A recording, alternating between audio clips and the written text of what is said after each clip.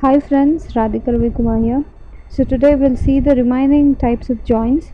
So in the last tutorial we've already seen what is joins, why we use join, and the inner join. We have already explained what is inner join and how we use it and all. So today we'll see what is outer join and the different types of outer join that is present, like the left outer join, right outer join, and full outer join.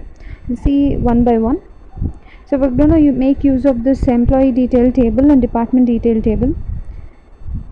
So I'll first write the query for left outer join.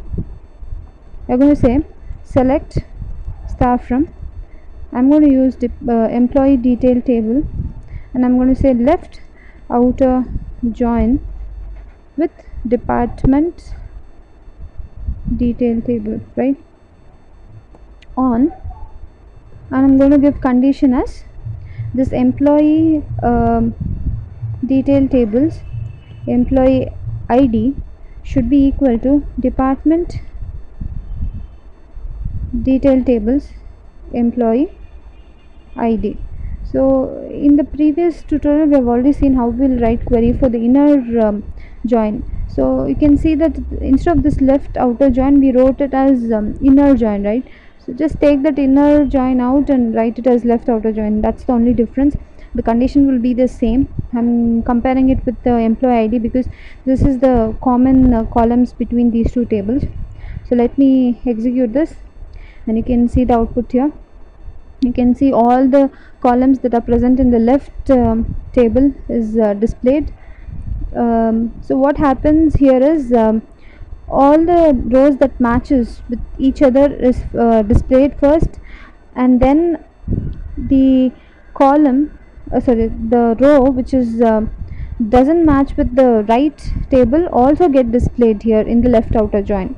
You can see all the rows in this employee table is displayed, even though when this 105 doesn't match with the right table, that is department table, then also this 105 is row is getting displayed. That is why we call it as left outer join. That is, all the rows that is present in this left table, that is employee detail table, gets displayed. Okay, so coming to this right outer join, it's nothing but same. The query is going to be same.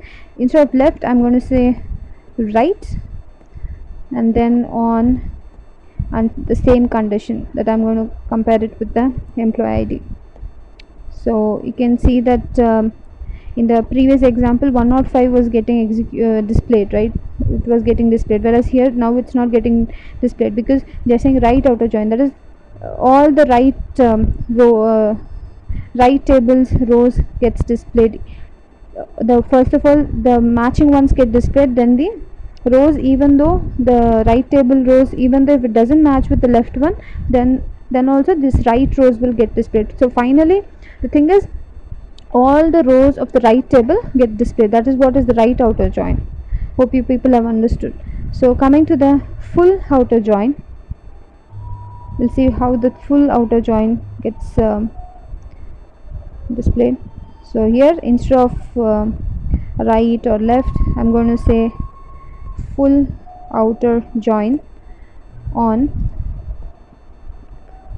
same condition. Okay, so you can see all the rows, the rows that are present in the left table and as well as the rows that is present in the right table, everything get displayed. The one with the matches, everything get displayed. This is what the full outer join is, completely, like the all the first the rows that matches, that is between the left and right, that gets displayed, and also which doesn't match, this 105 doesn't match with this left table, and then also the rows get displayed. So this is called full outer join.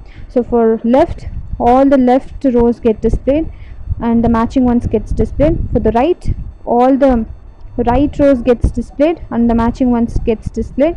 For full outer join, all the rows that matches get displayed with the non-matching one rows also gets displayed. So these are the outer joins.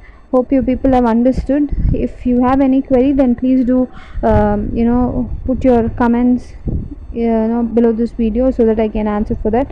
And also please do subscribe for my video, and thank you for watching.